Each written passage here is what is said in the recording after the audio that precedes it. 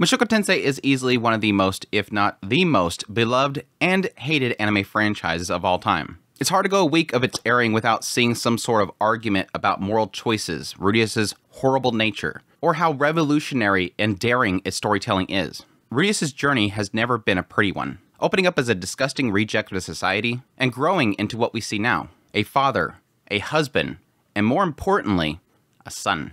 Whether you believe Mushoku Tensei is a 10 out of 10 franchise, or something that shouldn't exist, I myself believe that Mushoku Tensei is perfect because people hate it so much. Because people can't stop arguing about it. Because it makes you confront difficult subjects. Because it makes you think. Too much entertainment is just that. Entertainment.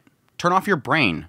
Watch an explosion. Watch the self-insert impress the crowd with his OP magic. But Rudeus is different. He's a character. He's a person. And just like us, he's full of flaws and stains. Whether people want to accept it or not, that's what makes him feel real. His struggles, while messy at times, are a foundation for what I feel is its biggest achievement, relatability and regrets. It's easy to relate to the harem protagonist number 5064. There's nothing about them to conflict with your own personal belief because they lack beliefs. But Rudeus, for anyone who has gone through trauma, mistakes, been at their worst, seen the edge of a blade in their own hand, is proof that time after time, there is still hope. That even if you don't score a big win the next time you get back on your feet, the next step, maybe just the next step. Because hey, if he can do it, why the hell can't I? But additionally, for those viewing the said person, trying to take that first step, you're able to accept that drive. Because like Refugin once said, if there's someone like Rudeus close to you, and that person were to have a slight change of heart and try to start over, I sincerely hope that you won't abandon them on the spot. Rudeus is a culmination of bad choices, an example of missteps, that can really be seen as almost a testbed to correcting one's path. You want to see what choices he makes, root for him when he's trying to claim the gold, and intrigued as he steps into an expansive world that he's surrounded by. Season 2, Part 2 brings us what I would consider some of the greatest segments of Rudeus' story thus far. In earlier segments, it's Rudeus settling down and becoming a husband and a father. While at first his intentions aren't the purest for having a wife and a child, shoot, there's no book or walkthrough on this side of life, but it's through his experience in loss and achieving this role that it suddenly hits him. Holding a child in his hand is different than acquiring some sort of achievement prompt. It's bringing new life into the world, taking on a role that his father once had, and shaping a future for his child. Then we have the arrival of the Grey Rat sisters, and our first glimpse into how Rudeus has changed and how he sees his sisters. Once a man who dabbled in siscon and lolly stuff, he views his sisters as a responsibility for him to protect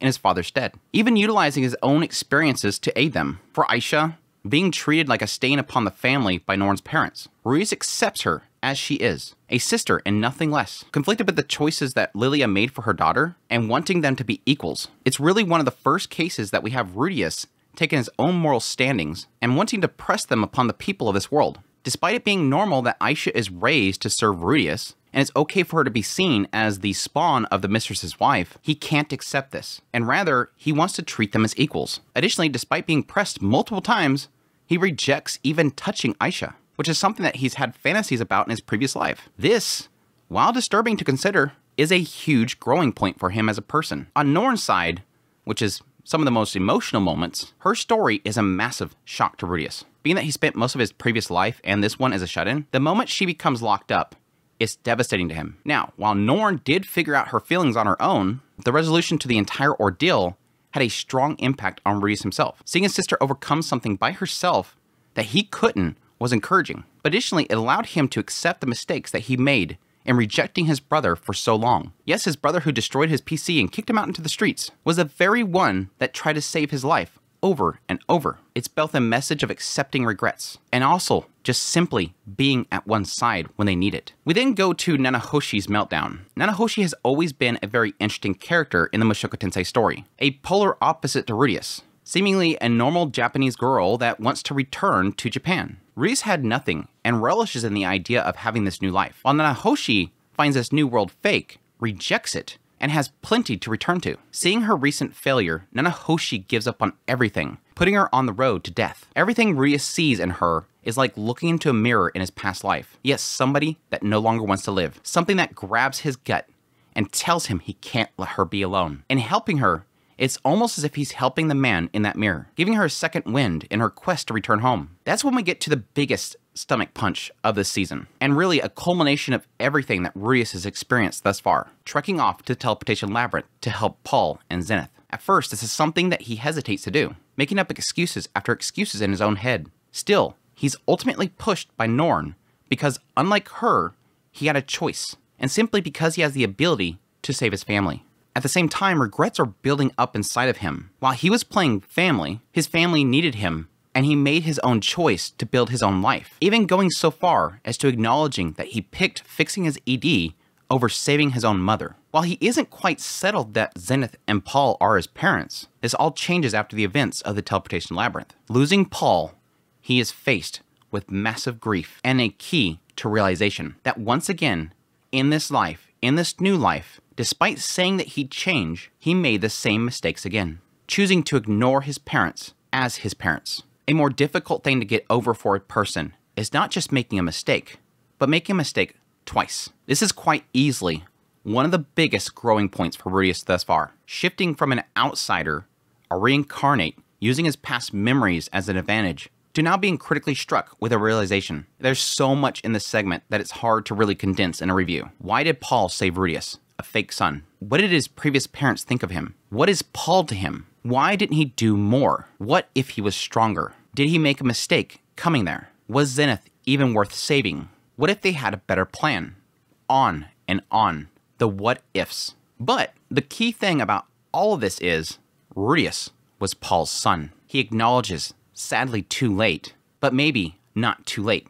Paul was his father. Paul wasn't perfect, and he's an incredible character study in himself. A dirtbag with some of the worst life choices. But in the end, he was a father and sacrificed so much to reunite his family. A dirtbag that you can root for in the end. More importantly, he paves the way for Rudeus' own future as a father, and realizing the importance of waking up and taking upon himself the role in his family. And yes, getting out of the dark hole to realize that he had to make one more massive mistake. Probably the biggest controversy of this season, he sleeps with Roxy. Something that in the moment is tragic and unforgivable in many eyes, highlights the love that Roxy has for Rudeus in saving his life, Rudeus' own weakness, and thankfully, Sylphie's own love for Rudeus and desire for his happiness. While many will see this as a flaw in Sylphie's character, accepting something as horrible as a cheating husband, but putting it into context of her personal stance, this is something that she's always accepted, knew it would happen, and something that she openly admitted ever since marrying Rudeus. It's also an intriguing aspect,